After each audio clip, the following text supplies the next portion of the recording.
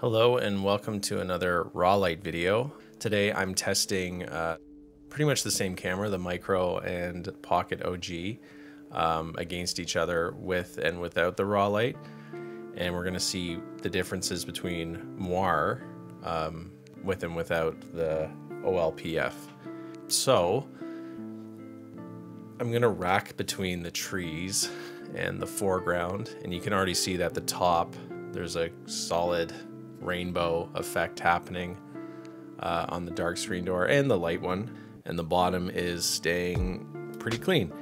You can see there's a noticeable difference. And another thing I've seen is also the contrast between the two cameras.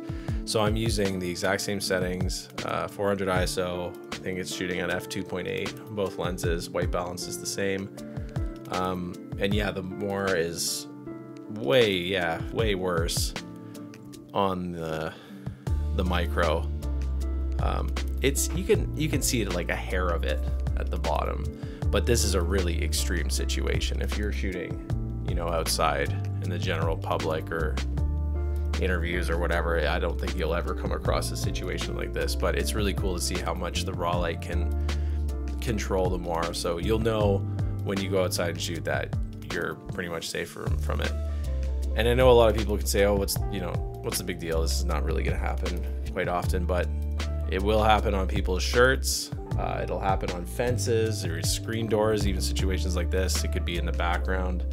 A good image is the sum of its parts, right? So anyways, I hope this was helpful. I'm going to keep doing these. So since I have these pockets on this little mini rig that I've built, I'm going to keep making these videos so I can test lenses or whatever. So if anybody has any ideas what they want to see, just let me know and I'll do it. Cheers. Thank you.